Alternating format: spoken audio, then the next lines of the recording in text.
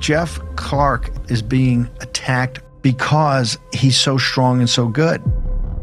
They are destroying and have destroyed the rule of law in America, and they were using our judicial system in order to prosecute and persecute President Trump and anyone who supported him.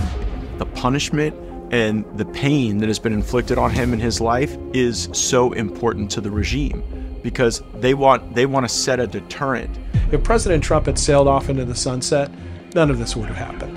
But his key ally in this is this guy, Jeffrey Clark, but who is effectively plotting a coup with the president. What was his only qualification? That he would do whatever the president wanted him to do. Jeffrey Clark, who was fully committed to corrupting the DOJ on Trump's behalf. When they raid your house, they take all your electronics, and they're parking black vans outside your house, and they're following you sometimes, and you know your communications are being monitored.